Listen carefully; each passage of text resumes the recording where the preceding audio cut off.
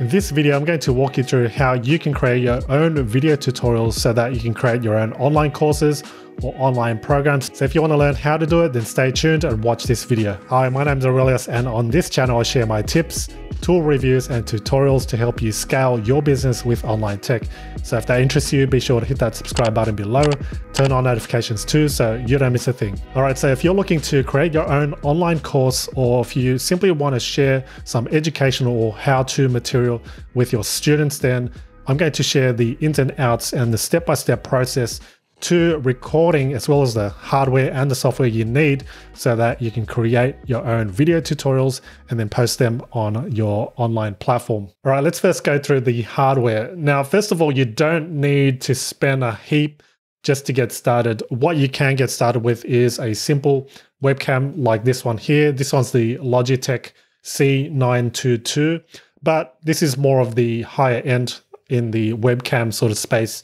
You can get away with one that's about 50 bucks or so. It records in 1080p and does a great job of recording yourself, and it also picks up audio. So in this video, I'm actually going to record myself and the screen at the same time. So that's where this webcam will come handy, but it is completely optional to record yourself. If you don't want to be on camera, then all you need to do is just record the screen and that's it. The second piece of hardware that you may need is a microphone. Now, the one I'm using here is a Rode Procaster, and that is coupled with a Scarlett Solo by Focusrite. Again, you don't need to spend a heap on equipment, but this is what I like to use because it sounds a lot deeper and it sounds a lot richer when I'm recording my videos. You can pretty much find a low cost option for microphones on Amazon that will cost you, will set you back about 100 bucks or so. I know a lot of creators use a Blue Yeti, so go ahead and check that out if you're interested in a professional USB microphone. So that's hardware. In terms of software, let's go on screen now and I'll show you which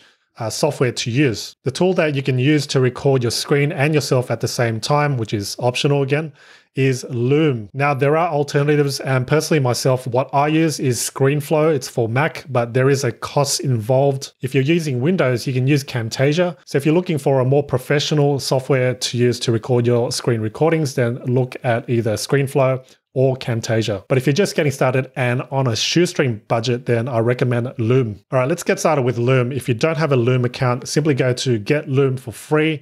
Now, there are a couple of options of installing Loom. You can either install it as an extension of your browser, or you can simply download it to your computer. And where it sits on your computer is on the corner here. We can see this Loom icon. This is on the Mac, of course. On Windows, I'm pretty sure it's similar in terms of the interface.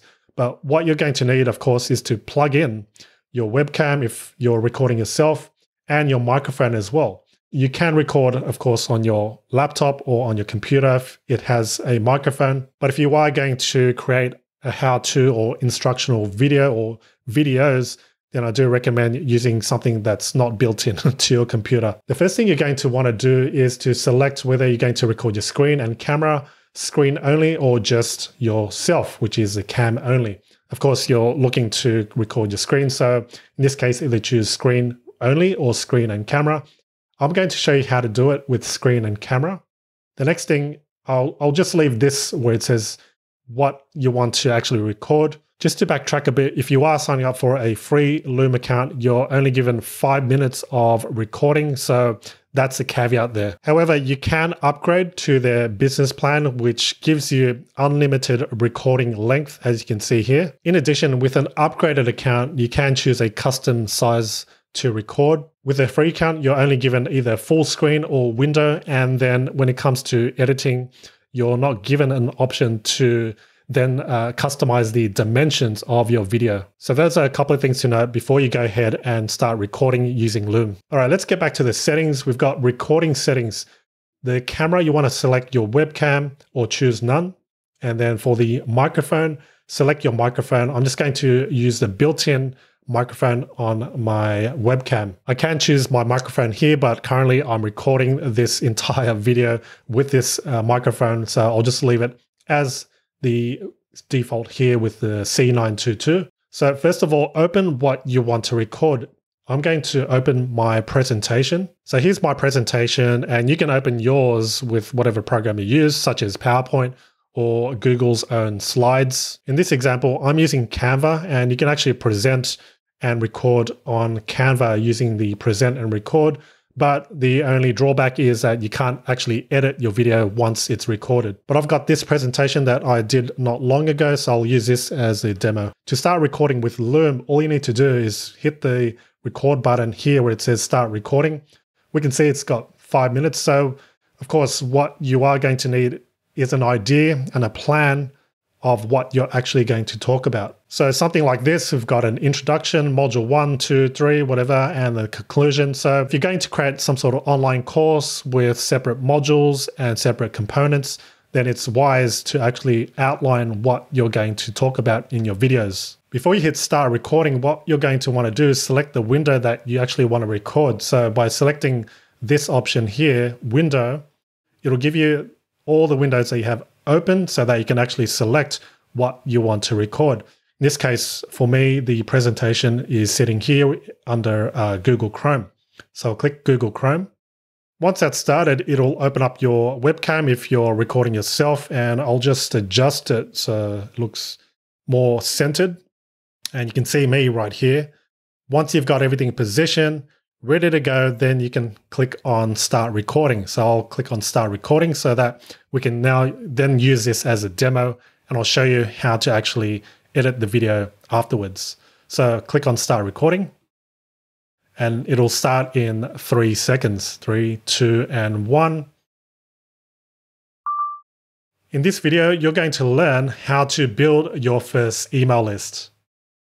So now I'm intentionally putting a pause so that you can see, and I can use this now to then trim, and then I'll then continue it on, but you'll see how I'll use this later on. All right, so who am I? I help entrepreneurs build and scale their business with online tech through my website and social media channels. All right, so now I'll end this video by clicking the stop button here, or I can either pause it so that it stops recording, and then I can continue along later on. But in this case, I'm just going to now complete this and just say this is my introduction video. So let's now stop it. Once it's stopped, it'll then upload to Loom's server. It's recorded the raw video, and as you can see, if I play it back, in this video, you're going to learn how to build your first email list. What you can do next is trim bits that you may have stuffed up. So I did leave that pause in between so that we can trim it. So let's go ahead and trim that off. Click on trim. And now we are in the editing window. So we can start trimming by selecting where we actually want it trimmed. If we click on play, in this video, that starts out great. And then let's see where we actually need to trim it. Intentionally putting a pause. So you can see there. Your first email list. So it stops somewhere there, and then we can start trimming by clicking on start trimming, and then using these, I think they call it scrubbers, so that we can adjust it where we want. And then at the end point, I can select where I want it to end, or where I want the trim to end. You can see, and I can use this now to then trim, and then I'll then continue it on, but you'll see how I'll use this later on. All right, so that's pretty good there. So I'll put it about 17 seconds. And now I'll click on remove, and that'll remove it. And if we play it from the start, in this video, you're going to learn how to build your first email.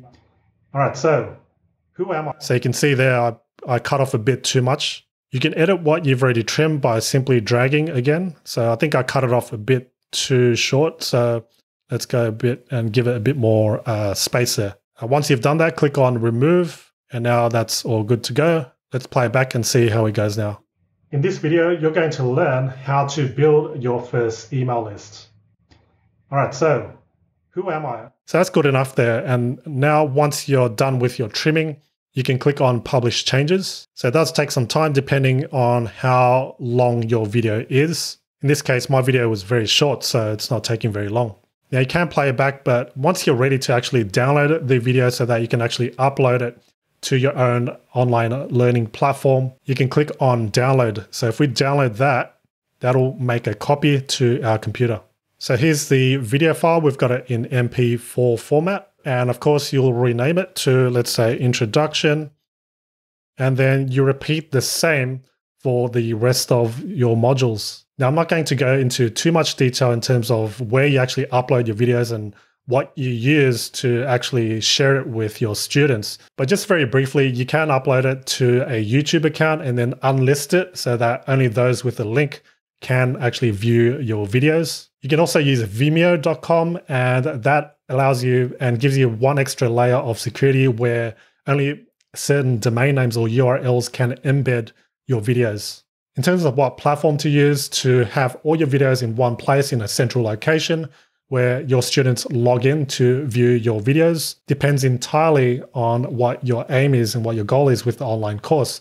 If you are trying to sell it as opposed to just giving it away freely, then you might want to consider platforms such as Udemy or even Teachable. I have another video where I talk about membership portals and platforms that you can use to host online courses. I'll link it up right here for you to check out. In that video, I go through a few platforms, but the two that may interest you are Kajabi and Kartra. Those two platforms allow you to create your offer pages, your sales funnels, host your online courses, and deliver your digital products all to your students or customers. So there we go. That's the fastest, easiest, and most cost-effective way to create your own online programs or online courses based on screen recordings or screen tutorials. If you got value from this video, by all means, hit that like button and subscribe below. Turn on notifications too, so you don't miss out on any future training. Thanks so much for watching. And in the meantime, be sure to watch these videos here.